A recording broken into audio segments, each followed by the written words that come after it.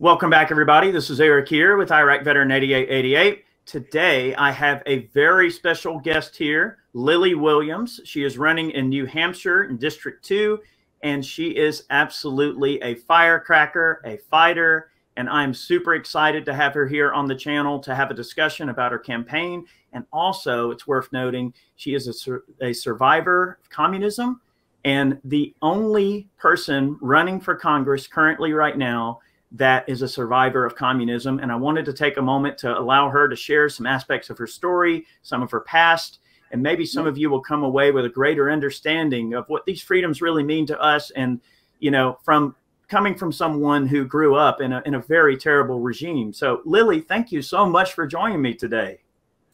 Well, thank you for having me, Eric. It's absolutely my pleasure to be invited to be here. My name is Lily Tang Williams. Tang actually was my maiden name. And then I married to a Texas man. When I first came to the United States, I met him on the first day and first evening. Is that something? Now we've been married for 32 years. And that's why my last name is Williams. And when you Google Lily Tang Williams, I'm the only one there with 20 pages of me because I have been fighting for freedom in this country for past, I would say, 8 years. I have been consistent, but I feel like I have not done enough to save America. That's why now I'm running for Congress in New Hampshire. So, and we will hopefully let people will get to know my lifetime stories and get inspired and to also fight for freedom here. You know, it's just so crazy. I think a lot of Americans, Lily, they just don't quite understand the freedoms that they're born into. You know, someone who has, you know, the luck of being born in such a great place like the United States, they don't understand the struggles that people go through in other parts of the world. And sometimes, you know, complete terror that people live in under these regimes, under these different, you know, political ideas. And you see all these people pushing these crazy political movements, right, that are very far left or very far progressive or what have you, whatever they want to call it. But they act like they want something. But I don't think they quite understand what's on the menu, do they? Well, because they're miseducated and they're being indoctrinated. Or to correct your record, I'm not the only Republican candidate as an immigrant who were born under communism, but I'm the only one who were born in communist China running as a Republican this year. So I live in China for 24 years. I was born in Chengdu, Sichuan province. My parents were in literary workers class, and you know, all those workers and peasants in China bought into communism. When Communist Party Mao sold them communism, oh, this utopian society, you will have everything you need. You take whatever you need. Tell peasants were 70% of the population in China. And that time, oh, you will have land. And so they want them to rise up against their landlords. And some people say, well, my landlords were not too bad to me, but the communists want them to dig, to instill hatred into their head and envy into their heart and get them rise up and to support communism. Guess what? Those exactly peasants who supported communism were starving to death under Mao's great leap forward from 1958 to 1961, before I was even born, 14 million of them estimated. No official figures. You know, China still believe, lots of Chinese still believe, oh, it was caused by 3 years natural disasters, like flooding, drought. No, I did not know the truth until I come to this country. It was precisely caused by Mao's central planning, Communist Party's economical policies, that they want to tell peasants how to grow food. And they also made the peasants in their local towns turn over all their food harvest where they had nothing left for them to eat. And they were not allowed to bake from one village to one village because they keep track people by using the national ID called a household registration. If you were born into one village, you want to travel to another city, another state, you need to show papers to travel. You were supposed to trapped where you're supposed to live. So people don't know the truth about China. So they were starving to death. And precisely because they're mass famine, Mao lost power. And China had a new president, Mr. Liu later. And Mao used that to start his great cultural revolution because he wanted to use that to purge his political enemies inside of China's Communist Party. Just people don't know. Yeah. Wow, that is crazy. I mean, I know that there are, many Americans here that understand the concept of like the Chinese social credit system. And of course, like all of the surveillance that goes on in China. I mean, there's all the facial recognition software, there's all this paperwork, and it's just such a bureaucratic society where all the information is controlled and access to people and goods is controlled. So maybe for, let's just say, the layman in the room that might be watching this video and trying to understand a greater form of what communism really is and what it entails. I mean, give us just the penny tour idea. Like, what is communism trying to accomplish? What are the mechanisms they use? So what, in your experience, what exactly is communism, and what does it mean to accomplish, and in what ways? And maybe kind of, draw from your experience living under communism. Well, I encourage people, if they don't know what the communism is, also go to read the Karl Marx book, Communist Manifesto. And Mao, of course, used typical Marxist communism and separated people, all Chinese, because we all look the same, we all have same skin color and race, but still he used communism to separate people into oppressor versus oppressed. Communism is also an economical system where the state, the government controls all means of production. When I was growing up, I never heard of a private company, private property ownership. Those all were demonized words, and all private properties were confiscated after PRC founded in 1949. So my parents worked for state factories 6 days a week, could not even keep us well fed. I'm the oldest of 3 children. And of course, we were brainwashed to say you're supposed to say "Long live Chiang Mai." He was like a god to us, like a children to us little kids. And you got to say "Long live Communist Party." No questions asked, just complain. And that means also the Communist Party dictatorship controlled everything from schools to all the press, all the TVs, all the periodicals.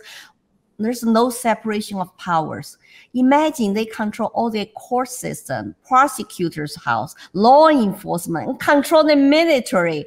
So you are very powerless individual in China, and everybody is disarmed, so you cannot fight back. There's no way you can fight back, I say, the tyranny with chopsticks or even kitchen knives. What we have is kitchen knives.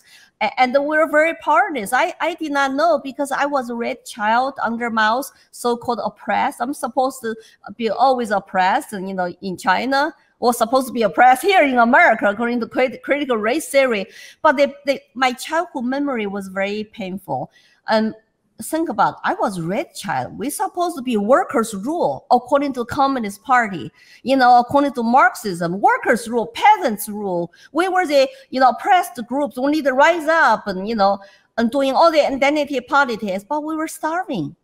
Your food rationing coupon is dependent on your parents' positions inside of Communist Party, inside of state factories. So my parents were not educated.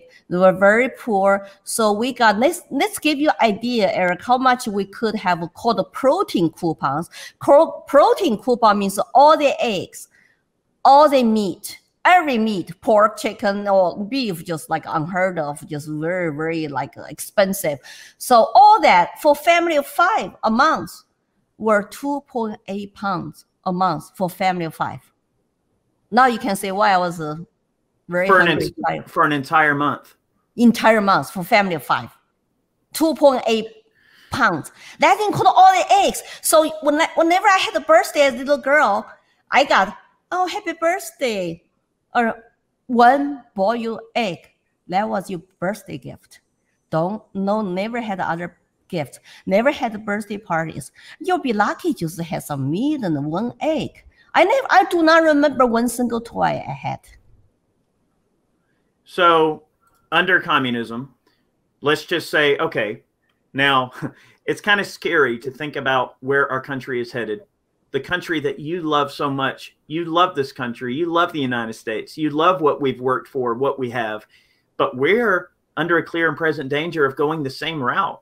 And under communism, okay, if you spoke out against the government, and like I can go on Twitter and say, hey, Mitch McConnell, you're a jerk, or hey, Nancy Pelosi, you're a jerk, or whatever. And there's, you know, I don't have to worry about someone kicking in the door, at least, well, for now, and causing a stink. But under communism, Lily, tell us what would happen if you spoke out against your government. Well, I learned to whisper when I was a little girl because everybody else was whispering. You were afraid your neighbors hear you say something politically incorrect. You could get the police lock on your door.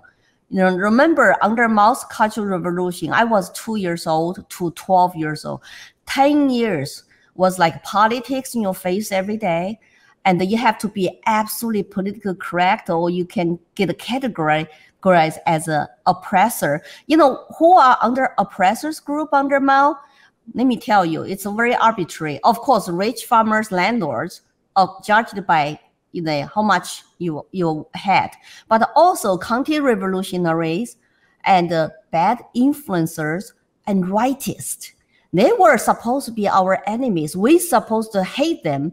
And those people had to go to public square to lower their head, apologize for being black class, and draw the knife with their families. If you're a teenager, if you change last name, say, I denounce my grandparents. I denounce my parents who were black. I want to be red. I want to be a Mao's young pioneer or red guard. They had to change their name. They basically draw the line against their families. And those sessions are called the struggle sessions. And this word become popular because America is going through some kind of cultural revolution at a smaller scale, and separate people into, oppressor versus oppressed. And if you're a white male, Eric, according to critical race theory, you are absolutely the born racist and you're oppressor. That's why I'm so scared. This same kind of identity politics is what Mao used to do his cultural revolution. He used to destroy the old culture, habits, ideas, and customs to purge his political enemies and use our most innocent people, young people. You can call them red guards, or today they're called the social justice warriors. And then he used them to do his political purge. When he become absolutely godlike, absolutely in control of the party. And Mr. Liu, President Liu, was house arrested and died alone under house arrest. And then Mao threw his supporters under the bus. That includes scientists, teachers, intellectuals, most important, all that millions of red guards, young people who were shut down schools, who were doing political struggle sessions full-time. Guess what Mao did? Google it. Down to the mountain campaign. Send the urban youth to countryside to be re-educated by peasants. I lost my 3 uncles overnight. My grandparents had no parental rights, lost their children overnight. All go to countryside to be re-educated. I only come home once a year. And they were there stuck, really believed the party, the regime.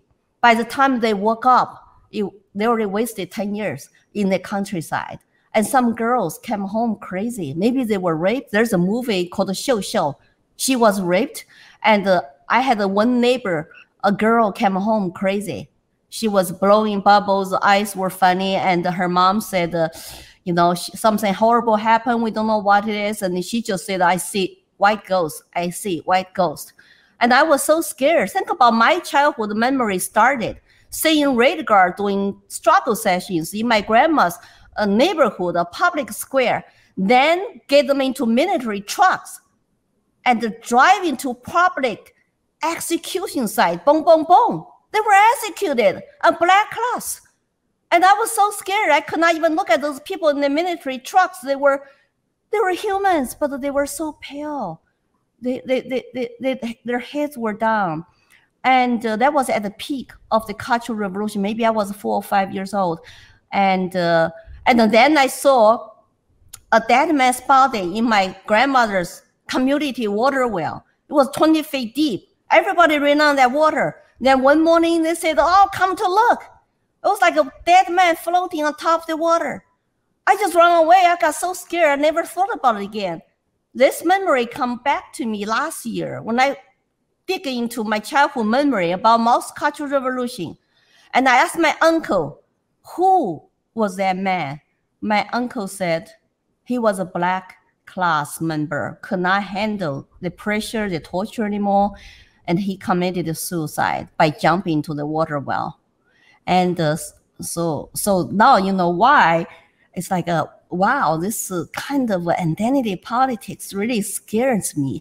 And it is a typical communist tactic to divide people into classes in China. But here, they divide people by race and skin color and demonize America as a systemic racist country and demonize people who were born into their families with their race, with their color. It doesn't matter. All men are created equal. Even Dr. King said we should not judge people based on their skin color. We should judge by their individual content of their character.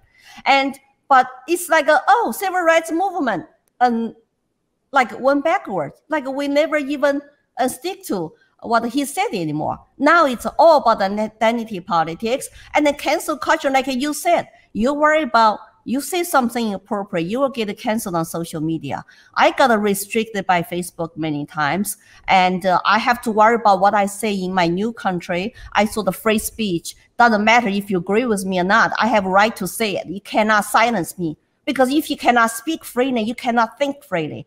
Then you cannot, express and come up with solutions to solve our problems. So it will be a very dark place. That's why I'm a very stark supporter also of free speech. Yeah, that is so interesting to hear that story, because people just don't understand the terror that folks around the world have lived under in certain regimes. And, I'm sure that, the situation here is a lot better. And I think it's so cool that you're running for office. And I really hope that we can drum up some support for you. Let's talk about that a little bit. I mean, how's the campaign going?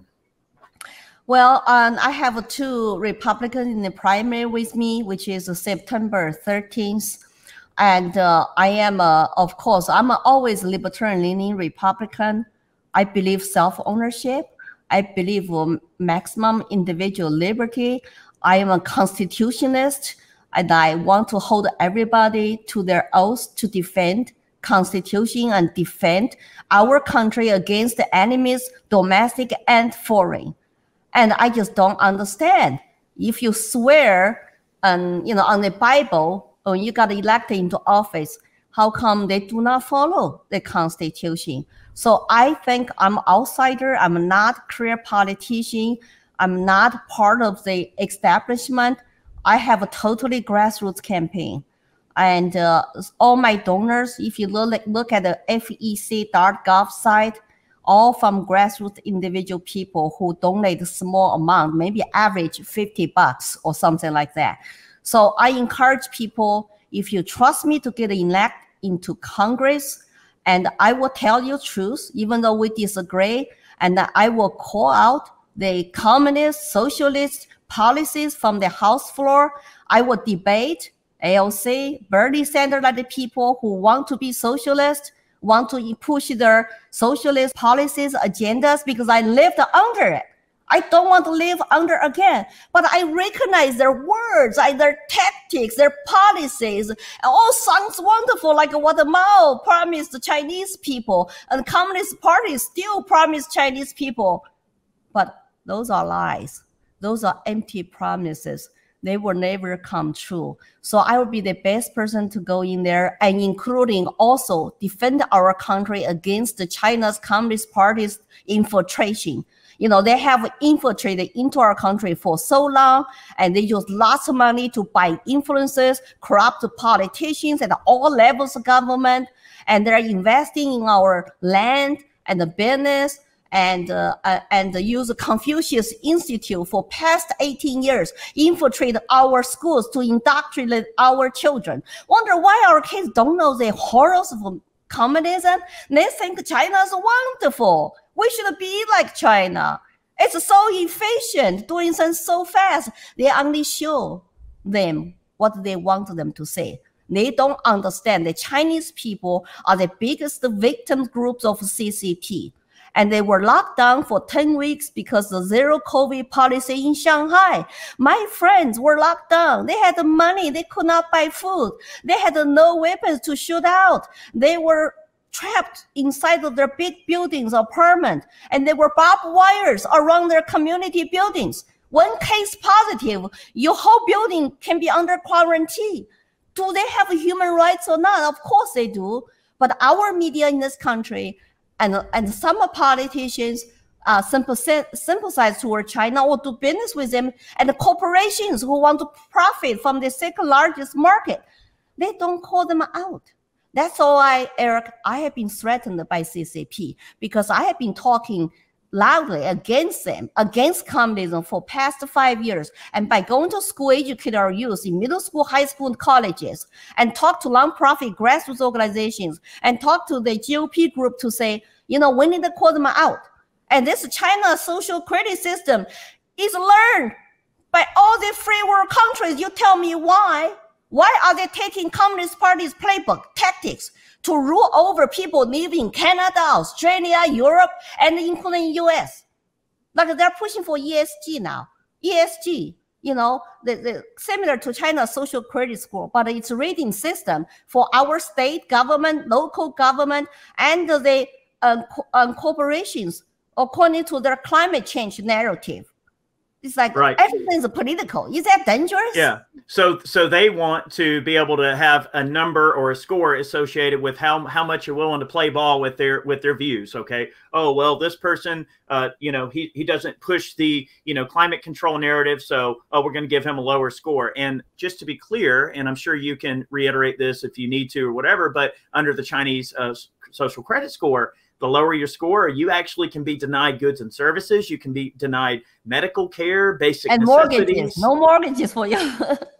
Yeah, I mean, and no travel, no mortgages. Your kids cannot go to good school, cannot go to universities. You cannot get a promotions in your job. You could lose your job. You cannot buy train tickets, air tickets, cannot get a passport, and you'll be stuck basically in your home, be poor and be hungry. And your friends will leave you because they're afraid your low social credit scores can impact them. And you'll be banned from social media. So you will be just isolated and powerless and silenced and poor.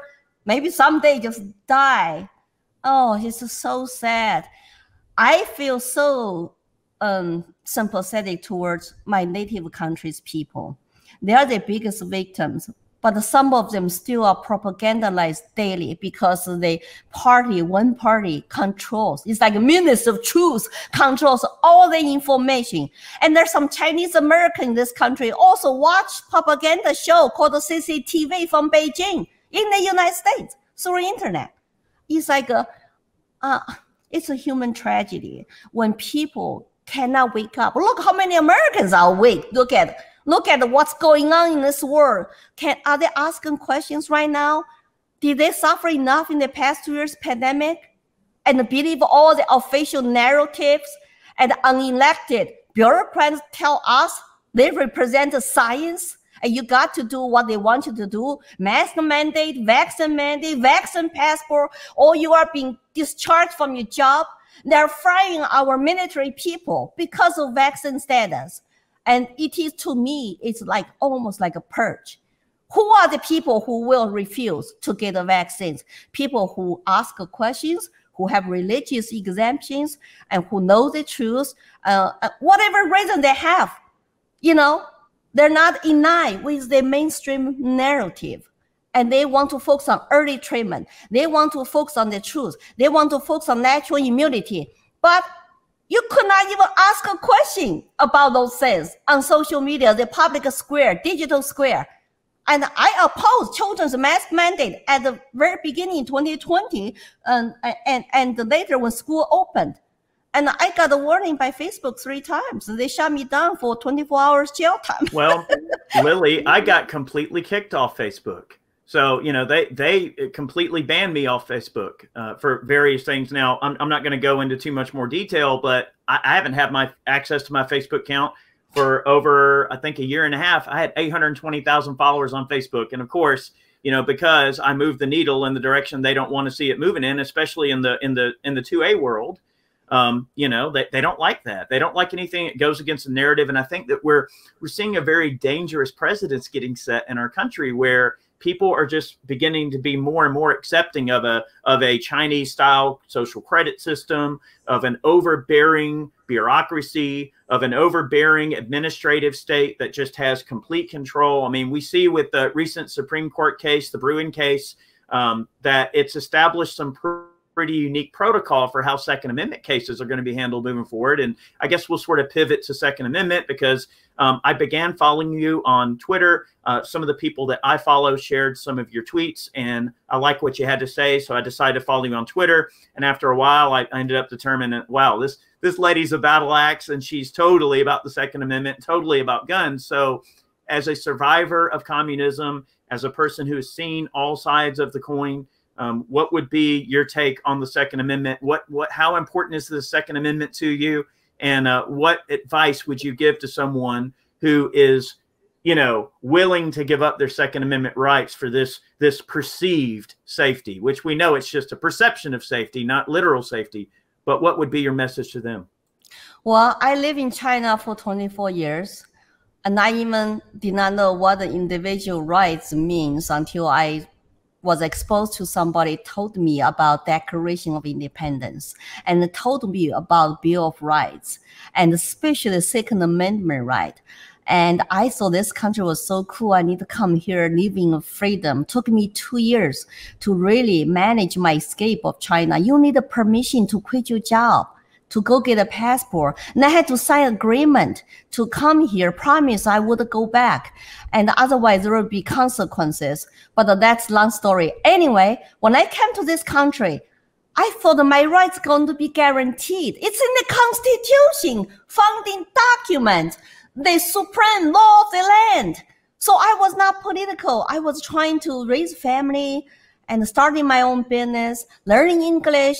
And it took me 20 years to wake up, to completely get rid of my educational garbage from China.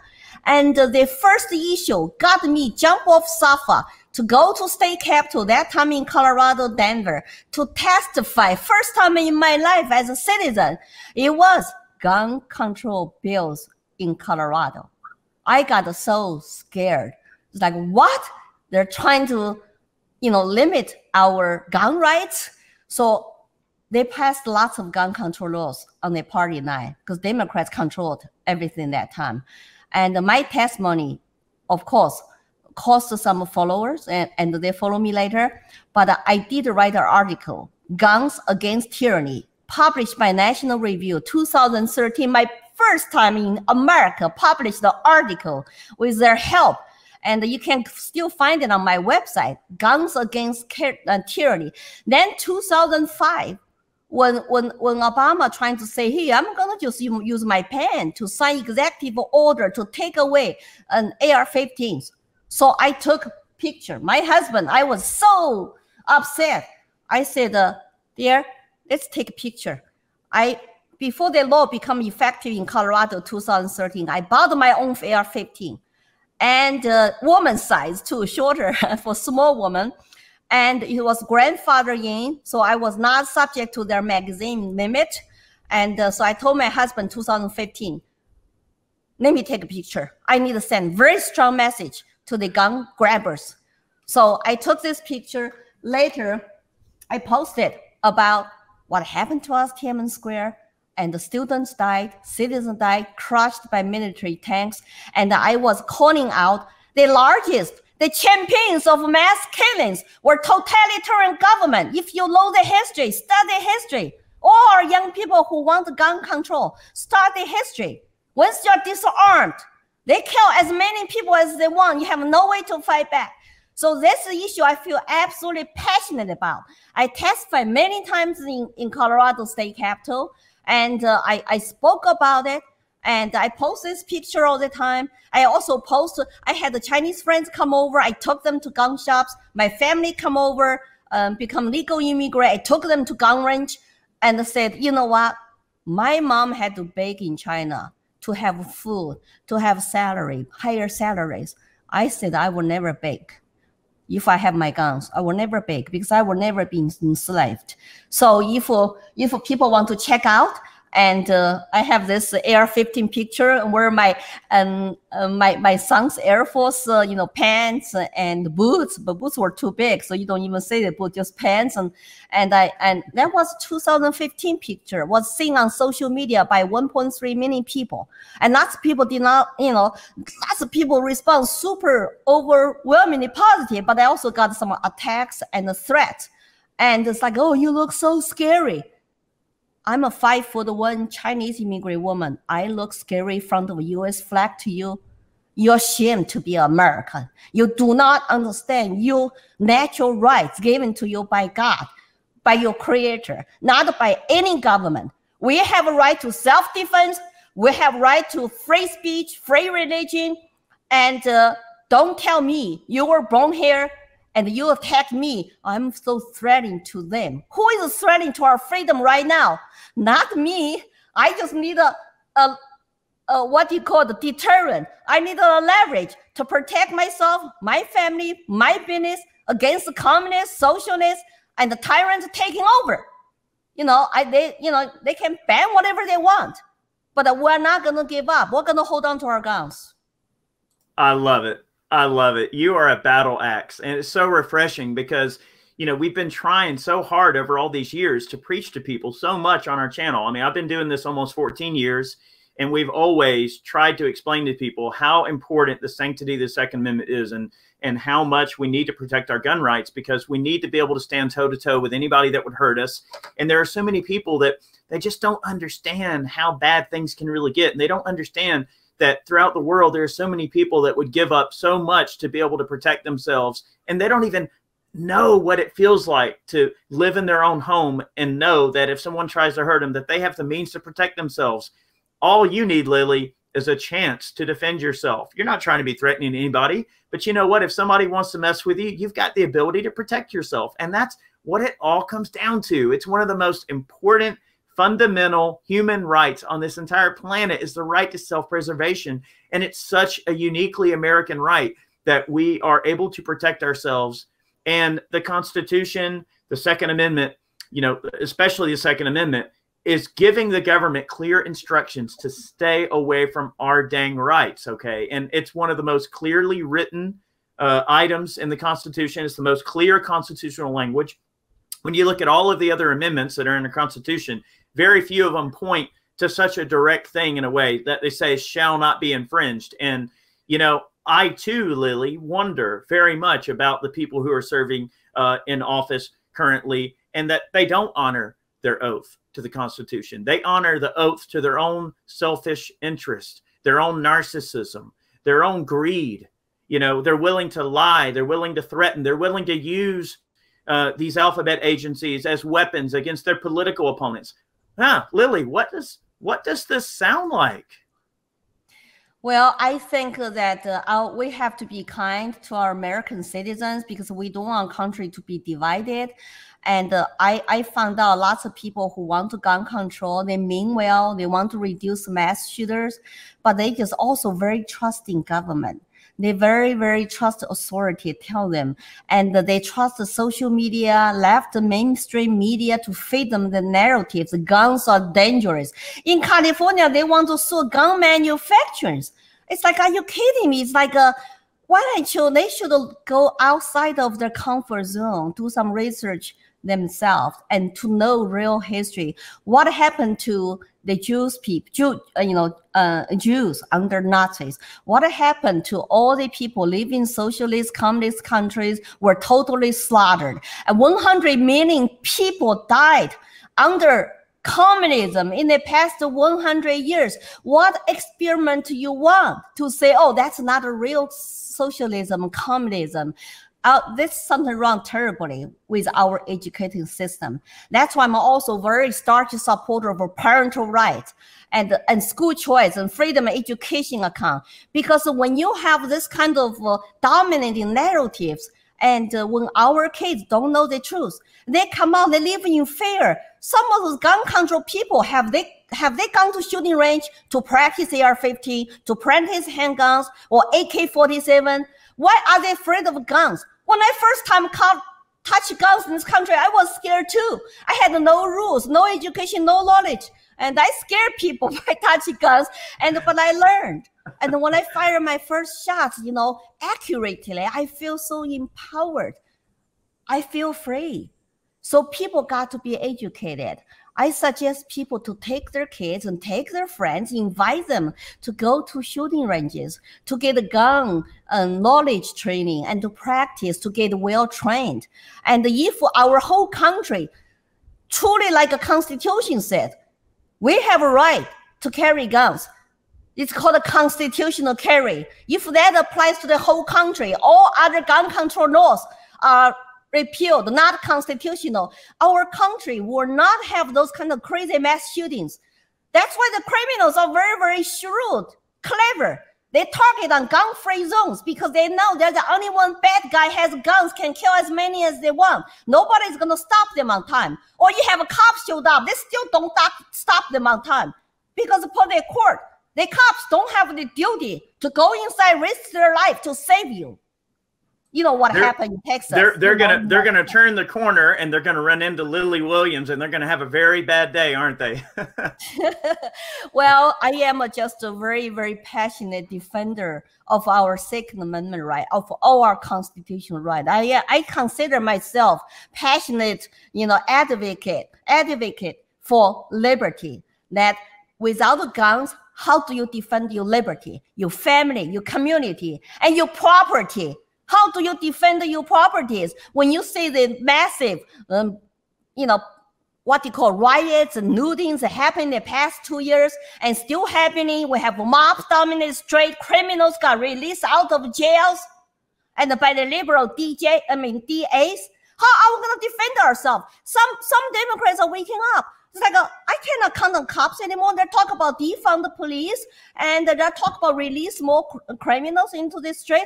Maybe I should get armed, get trained. Otherwise, I cannot protect myself and my families. I'm hoping more questions to be asked, more people get trained. So we just have to do a better job to persuade our fellow citizens to join us and don't rely on government for protection. They have failed us.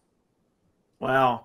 I mean, this conversation has been so enlightening to me, and I really appreciate you taking the time to talk to me. And your story is so inspiring, and it should inspire so many more people in this country. I mean, I really want people to share this video because, listen, she is talking from the heart, and she is telling you exactly what you need to know. I mean, listen, if you won't listen to me, listen to Lily. She is correct. She is speaking the truth. She is telling you what you need to hear, not what you want to hear, right? So before we go, let people know. So where can they find you? How can they help donate to your campaign if they want to help out? Let's get all your particulars in there for people. So my website is lilytangwilliams.com. lilytangwilliams.com. If you just Google Lily Tang Williams, everything will show up. From my website, you can have a donate button there. You can please donate. Everybody who likes messages, if just like average donors, $25, $50, I would really appreciate. This is a grassroots campaign. I'm an outsider. I'm a threat to lots of people, including CCP, and they might even channel dark money to my opponents. So September 13th is my primary. I need to get into U.S. Congress with the grassroots help. I am also on Facebook page, Lily for Congress, on Twitter, Lily for Liberty, and Instagram, and the YouTube, Lily Tang Williams. I'm everywhere. I have been very, very loud, very, very assertive. But look at where our country is today. I feel like this is my absolute calling to step up, to serve my new country I love, and to stop United States from becoming the country I left. Wow. I mean, those words, it just fills me with so much inspiration. I am so glad that you got to come on the channel and have a chat with me. And thank you so much for hanging out. And guys, look, she's the real deal. Okay. These are the type of principled people that we need running. And I am so excited, Lily. I hope you win. I really do. Thank you so much, Eric. The thing is, so Eric, we are the majorities, silent majorities. Americans should not be silenced anymore. If we lose our rights, if we already see our rights under attack in the past 2 years, did you see what happened to Canadians and Australians? Australians government were taking loved ones to quarantine camps in China, in Shanghai. They take people, drag them on the floor to go to the quarantine bus and drive them away. You know, hey, World Health Organization said there's another pandemic coming. Like, what's going to happen to us? I truly believe people have choices. It doesn't matter if it's a pandemic, it's a health emergency. The government emergency power should be limited. They cannot cancel our constitutional rights, shutting down everything just because there's a pandemic.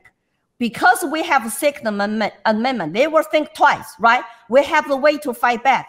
But that's why they're trying to focus on guns. They don't talk about gun-free zones, which is causing lives. They don't talk about guns save lives, like this 22-year-old Indiana did, and even though hundreds of cops and killed in Texas.